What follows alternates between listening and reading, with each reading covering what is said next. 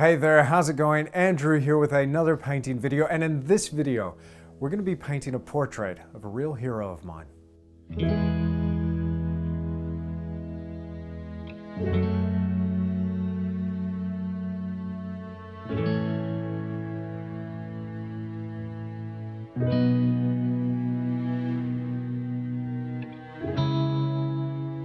Harry and his wife Wees immigrated from Holland to New Zealand in 1950. This was just after World War II. He settled in a small town called Shannon in the North Island of New Zealand, where he started a small chicken farm.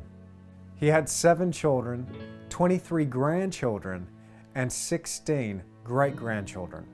My wife was one of his grandchildren. I first met Harry back in 2010 when I asked him if I could paint his portrait. I just found something about him to be so inspiring. I could tell he was a man of integrity, someone that was true to his word, somebody that lived life true to his own values. There was something about his nature and his character that I wanted to try and capture in a painting. Of course, he had never been painted before, so he found the whole experience a little bit strange, and it was quite funny just trying to photograph him, but soon he kind of warmed to the idea, and he gave me several opportunities to get some great pictures to work from in the studio. So in this portrait demonstration, I am going to be working from some photographs. Whenever I have a portrait shoot, I try to get a variety of images from different angles so I can decide what to work from later in the studio. I decided upon this angle. I just love that light coming in through the window. And there's something really nice about that look where he's looking off the canvas. So let's get stuck into this painting and let me share with you some of my favorite portrait painting techniques. Now I'm going to be working on a recycled canvas. I've already primed this thing with a combination of umber and ultramarine blue to make a nice dark tone. And I'm going to sketch in the lines of the portrait here to make sure I get the right angle in the gaze. Now these lines are critical for me to locate the correct position for the eyes, nose, mouth, and ears. Once I have these lines in the correct location, I'm going to start adding paint and just blocking in the major planes of the face. These are incredibly simple marks. I'm using that flat edge of the dagger bristle brush. And I'm also keeping my combinations of color really clean and simple. Now we're going to talk a lot about color and portraiture in the next portrait demo coming your way very soon. I'm looking at my photographic reference and I'm trying to pick out some simple colors that I can identify quickly within some of the shadowed portions of the face. Again, I'm trying to keep these combinations nice and simple and very clean, so there's not many different tubes of paint going into any one of these mixes, about 2 or 3 at most. Painting a portrait in this way is a lot like painting a landscape. We're going to start loose, very simple and very broad, and then refine the shapes as the process progresses. Now I've already identified my lighting dynamic. I've got a nice ambient glow coming in through that open window, but there's also a nice glow on the opposite side of the face. This I'm going to make a little bit softer to create a little bit of difference and maybe some tension between those two different light sources. Because my colors are so muted and desaturated, it means that I'm going to gradually be able to increase that saturation as the painting develops. Now I'm laying in these tiles of color, and what really helps this technique is the shape of that brush. That wedge is one of my favorite brushes, and if you haven't seen already, check out the link in the description below to the new Tisch brush from Rosemary & Co. It's an awesome design, by far my favorite brush to use. I'm already starting to see a little bit of that character of Harry coming through this initial paint layer. It's a bit of a slow process, just building it up one tile at a time. It's really important not to be in a rush while we're laying the foundation for our portrait. There's a time and a place for detail, and this is at the end of the process. This block-in stage is for those big, general statements, those snap judgments, and just putting together the basic geometric shapes that make up the face. We can really judge if these are correct by looking at them against one another. Everything's relative here, so I'm making decisions based on how one color looks compared to another, how one shape might turn a corner and define a form. If anything is out of place here, or anything starts to look a little bit wrong, It can always be changed, moved, and manipulated. You may notice here, as I accumulate these brush strokes, that I don't ever just leave one brush stroke alone. Mind you, I'm not trying to go too far with the paint on the brush and overextend these mixes, but whenever I lay down a stroke, I'll go down and touch it another 2 or 3 times. This will push it into another brush stroke that had already been deposited, where I might be able to manipulate one edge, blend it into something else, maybe knock down some of the ridge lines that have been accumulated from that paint being pushed up as the bristles drag through it. I'm already starting to see this character of Harry coming through the portrait, and it's quite exciting to get that effect of light coming through the window that I'm going to place behind him and to his right. Now, I've used titanium white as my only white for this portrait. I've also cooled this white somewhat with a little bit of ultramarine blue, cobalt teal, and quinacridone magenta, so that the white that you see in the highlight is actually pretty far from pure white. I still have the possibility of increasing the intensity of this highlight. I'm always saving my tonal best for last. Now, skin tones can be quite tricky, so as I mentioned before, I'm trying to keep these combinations nice and simple. My main 3 colors throughout any palette that I use, whether it's a landscape, seascape, or a portrait, are going to be based upon titanium white, burnt umber, and ultramarine blue. Those are going to be in just about every palette that I use.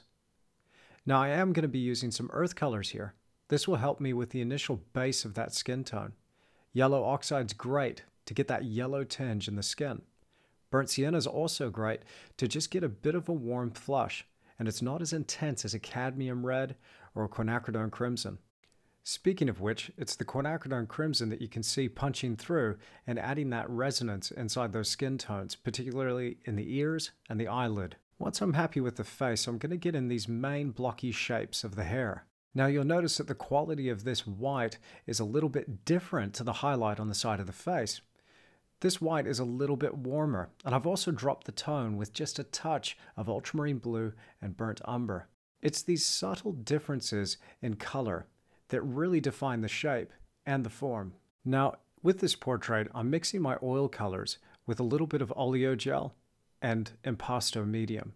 This has got a bit of a slower drying time, so it's giving me plenty of working time. That paint's not going off, which means I'm going to be able to blend Harry here with that background color. Now, backgrounds is something that I get asked about all the time. What color do we choose for that background? Well, I say it depends entirely on the color of the subject. Here, there's a lot of these vibrant, rich reds coming through in the skin tones in Harry's face. I'm going to go for the complementary opposite, which is green, and this is going to make for an interesting dynamic and really show off the character of Harry's face. The ambient light coming through this window is laid down with very thick brush strokes. I want to retain the character of these marks in the background.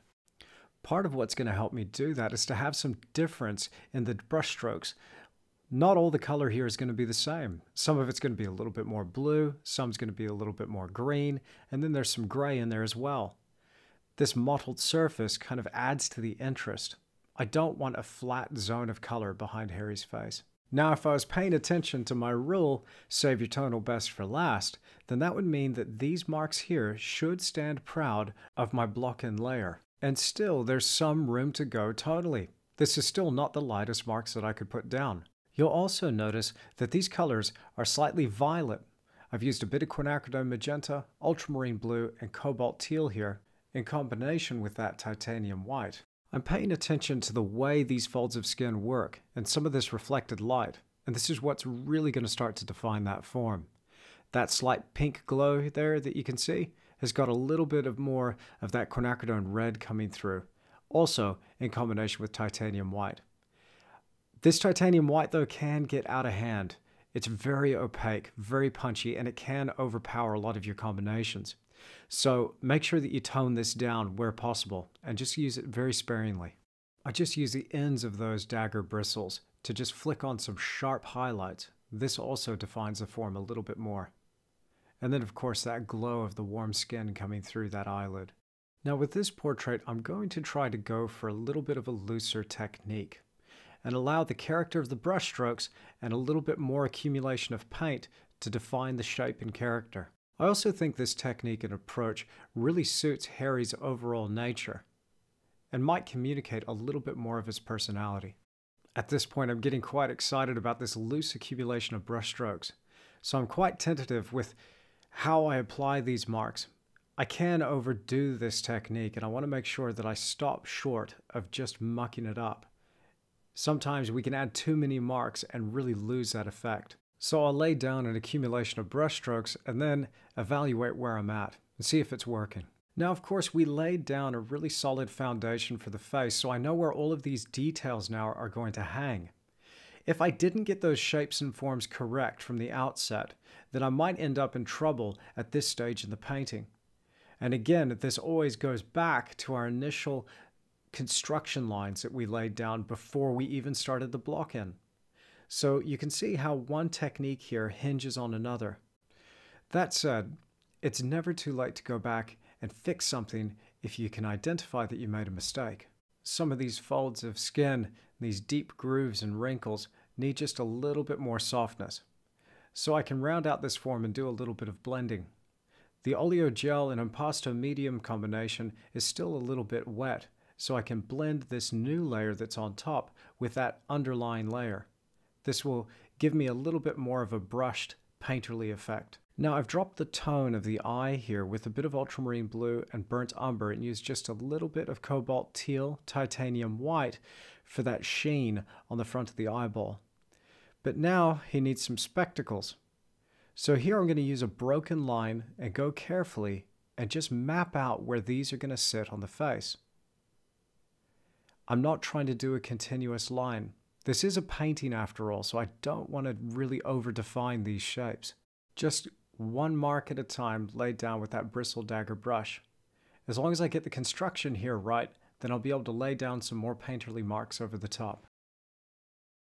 This combination of colors here, to make this dark tone you see, is of course ultramarine blue and burnt umber. Now I'm happy with the placement of the glasses. Time to work on these ears. Now, just to adjust the shape here, I also want this ear to catch the light coming from the opposing window. I'm going to blend one mark in with another. Ears are very, very strange shapes indeed. There are so many different facets and folds, and they also catch the light in various ways. A slow and steady approach is best. Now again, to get that glow coming through that fleshy ear, I'm going to be using a bit of quinacridone red. There's also another color that I've found is incredibly helpful for portraits, and that's transparent yellow oxide. This is a more of a tinting yellow as opposed to just normal yellow oxide, which is quite opaque. Transparent yellow oxide, as the name suggests, is transparent, and it will just stain whatever color we add it to. It's a fantastic color and something you definitely need on your portrait palette. It's important when painting an ear to focus on those edges and really paying attention. Do they need to be blended or do they need to be sharp? This will also help define that form.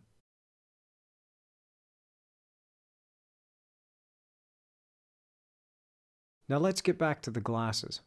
I decided that I needed to deepen the shape here and just darken up some of these lines.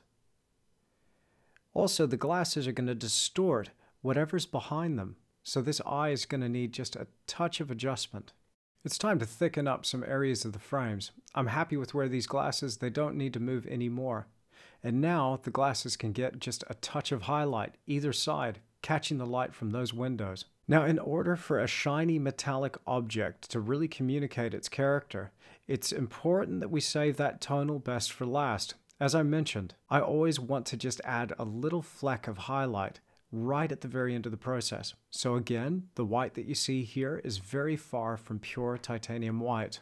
Sorry to pause the portrait painting demonstration, but I just had to tell you about something. If you like painting portraits, then maybe you'd like to check out my portrait painting tutorial, available as a DVD or a download. You can find more information about that by clicking the card up there or following the link in the description below. Now back to painting. Now this painting was actually done in 2 sittings, and you're looking at it here in my North Island, New Zealand studio. It came all the way from Australia. Now, because it's been sitting in storage for just a little while, it's going to need a good dusting, so I'm going to use a dry, clean brush to do this. I'm just going to make sure that I don't have any animal hair on there or anything that's going to get trapped in that next layer of paint. Once I'm happy with this, I'm going to get right back to it with some fresh paint, and I'm going to be able to go straight over the top. Now I decided I wanted just a bit more thickness, a bit more impasto character, and some more brushwork in that background. Also just a touch more adjustment in some of the tones. Now to add a little bit more material back here and increase the depth in that color, I'm going to lay this down with my palette knife. I'll sometimes do this to just work with a bit more material. I'm not too happy overall with the different shapes that are left by the palette knife. That's not really the look that I'm after, but I use it just to add more material, more paint, more thickness here. I'll go back and rework these areas with a brush just to get some of those nice brush marks into that zone. Now again, while we're talking about backgrounds, notice that green tinge coming through and how that's playing against the red tones in the face. Now the other thing is the green tone that's coming through in the background has got to be subdued. If it was of equal saturation to the face, it would detract and take away from the character of Harry. So it's not just simply a case of using the opposite color. We must also think about our saturation and tone. If we've got a strong tonal dynamic in our subject, then maybe make a less of a tonal dynamic in the background. Now here I'm redefining the hairline where it enters the background by using negative space. And I'm reworking into the wet paint of the background with some new hair color here. Again, very far from titanium white, but the edge of those bristles from the bristle dagger are fantastic for laying down individual strands of hairs, or at least giving the impression that that's hair. Now, in addition to the Tisch brush, I also really love using ivory daggers. Now I've put together a set of my favorite Rosemary & Co brushes, and you're going to find those by following the link in the description below. This ivory dagger is fantastic for laying down individual strands. Just a few strands will do, just a touch here and there. Again, you can overdo this technique. The brain of the viewer will fill in those gaps in detail. We don't need to overstate it at all. Now sometimes when that dagger brush impacts the canvas, it can leave a little bit of an artifact or a smudge. I'll go back and rework the roots of the hair with a fan brush or a filbert and just blend this in and smudge it a little bit to make sure that these two areas go together cohesively and they don't form any distractions for our viewer. I'll just add a few more marks to stand proud. I'm pretty happy with the hair. It's catching that light from those windows nicely.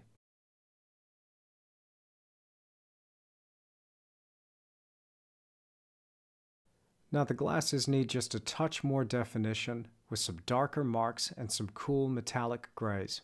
Again, I'm going to be using my titanium white, umber, and ultramarine blue and a touch of quinacridone magenta to get some of the violet in that metal color. Now Harry's wearing bifocals, so that's the purpose of that ridge line that you just saw cutting through his right eye. Now as promised, here's my tonal best, saved for very last. I'm using just the end of a synthetic round to lay down some titanium white mixed in with a little bit of impasto medium. I always make my highlight marks of this nature a little bit thicker so they stand proud of the canvas and catch more light. And you can see the difference in tone between these light hairs and that white highlight. This is what it means to save the tonal best for last. Now of course these eyebrow hairs are laid in here with an ivory dagger. Again, a fantastic brush for any hair detail. Now, as you deposit paint with a brush, sometimes those bristles are going to separate and spread out a little bit, and you'll notice that your first marks are going to be much sharper than the subsequent marks to go down. Always reload your brush. Make 2 or 3 marks and then pick up some more paint on the end of those bristles, and that will mean that you'll continuously get those sharp, hair-like marks. Now some artists like to start with the eyes and finish them off totally before carrying on with the rest of the portrait. I like to leave the eyes and that final detail right for the very end. It's almost like the character of the sitter is finally revealed, and that's the reward for spending all of these hours on a painting. Overall, I'm pretty happy with this painting.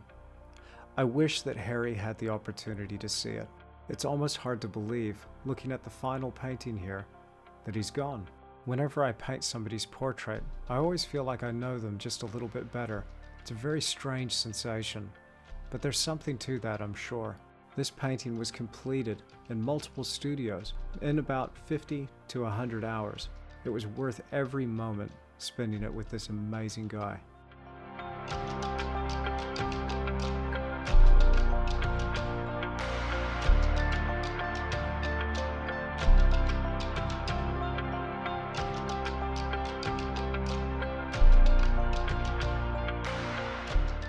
So that's my tribute to Harry Van Egten, an extraordinary guy who lived a long and fabulous life, full of love, laughter, hardship, and triumph. He was a devout Christian and always spoke his mind. Whenever I'm in the presence of somebody who inspires me, like Harry Van Egten, I always ask for a little piece of advice, something that I could add to my own personal philosophy. So I asked him, if there was one piece of advice you could give me, Harry, what would that be? He thought about it for a moment, and then he said, always buy quality tools. I just love that.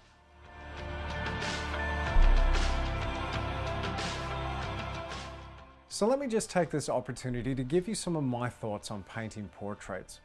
I get a lot of emails and messages from people sharing their work with me, and it's fantastic to see examples of paintings from all around the world. A lot of these paintings, though, are of A-list celebrities, a lot of well-known figures. And I feel that when this is done, whilst some of these paintings are fantastic, a real opportunity is being missed. You see, we put so much more into our paintings when we paint those people who inspire us, people we know personally, whether it's our mothers or fathers, or even extended family. These are the people that we know well. And whenever we approach a subject like that, we end up putting so much more into the process, and more of that comes back out of the canvas in the final article. So, paint who you know and paint who inspires you. Now, if you like this video, then hit that like button for me. And if you want to come back for more painting videos just like this one, then make sure you subscribe to this channel. As always, you can find me on Instagram and Facebook, but most important, make sure you're subscribed through my website at www.andrewtischler.com. Thanks so much for watching. I'll see you again next time.